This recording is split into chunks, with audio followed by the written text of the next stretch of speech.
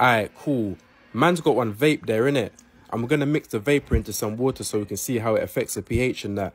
So first, we're going to test it using this pH strip. And it came out green, so it's neutral still. Then, yeah, we're going to get this pump so that we can draw in some vapor into the water and that. Now, vape juices normally contain propylene glycol or vegetable glycerin in it. And when propylene glycol is heated up, it breaks down into formaldehyde. And that's very acidic and that, and it's carcinogenic, you know what I'm saying?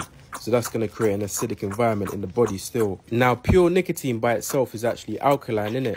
But in vapes, they use nicotine salts still. And these are produced by reacting nicotine with organic acids such as citric or lactic acid, innit? Alright, cool. So now we're going to test the pH after the vaping, innit? And we can see that the pH strip has gone yellow. So that means that it's acidic still. Acidic nicotine salts actually make the vape feel smoother, and the nicotine is absorbed more easily into the bloodstream, but it's way more acidic and dangerous still.